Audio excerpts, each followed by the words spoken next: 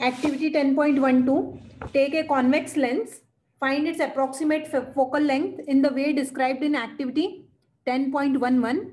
Draw 5 parallel straight lines using chalk on a long table such that distance between the successive lines is equal to the focal length of the lens.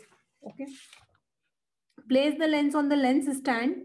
Place it on the central line such that the optical center of the lens lies just over the line. The two lines on the other side of the lens correspond to F and 2F of the lens respectively. Mark them with appropriate letters such as 2F1, F1, F2 and 2F2. So what we are doing here is, first of all, we are going to make 5 lines. 1, 2, 3, 4 and 5.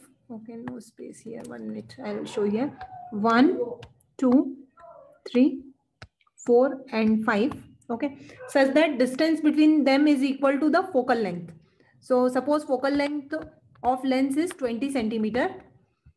So this is optical center and distance between this and this line is 20 centimeter. This and this is also 20 centimeter.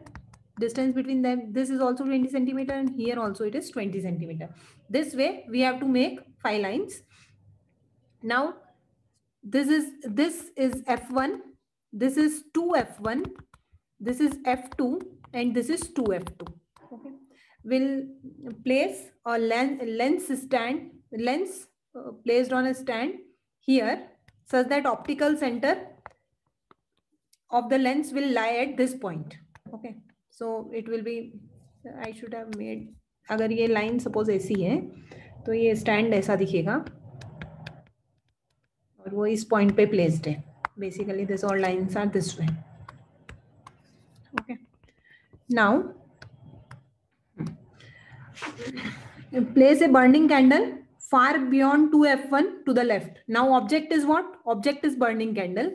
That should be like, if you are doing this on a table on the other corner of the room, you can just place a candle that will be actually case position.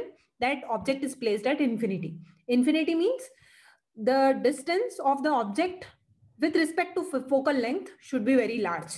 Okay, so object is placed and at infinity at beyond 2F1, at 2F1, F1, and this way will obtain various positions of the images.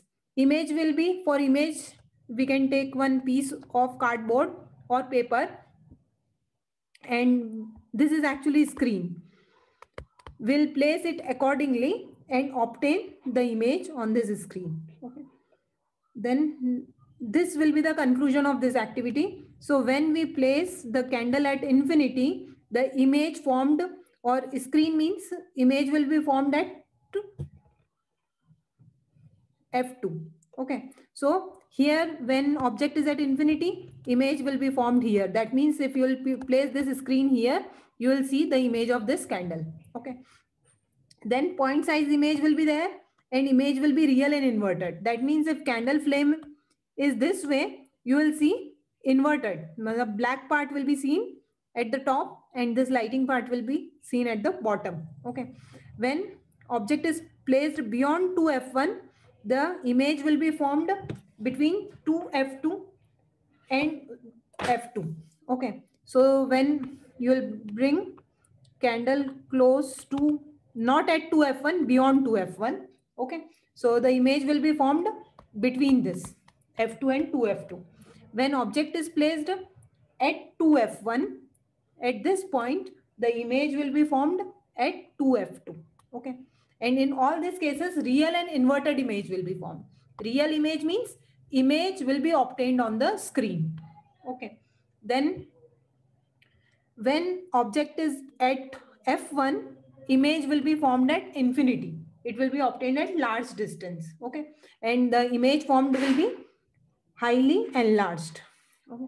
When object is between F1 and O, this is actually different case. When object is between F1 and O, यहाँ पे कहीं पे place करोगे तो फिर तुम screen को कहीं पे भी place करोगे, you will not be able to obtain the image on screen. So that means the image is virtual. Image will be obtained, can be seen inside the lens only. So it's actually virtual and erect image. Therefore, it cannot be obtained on screen.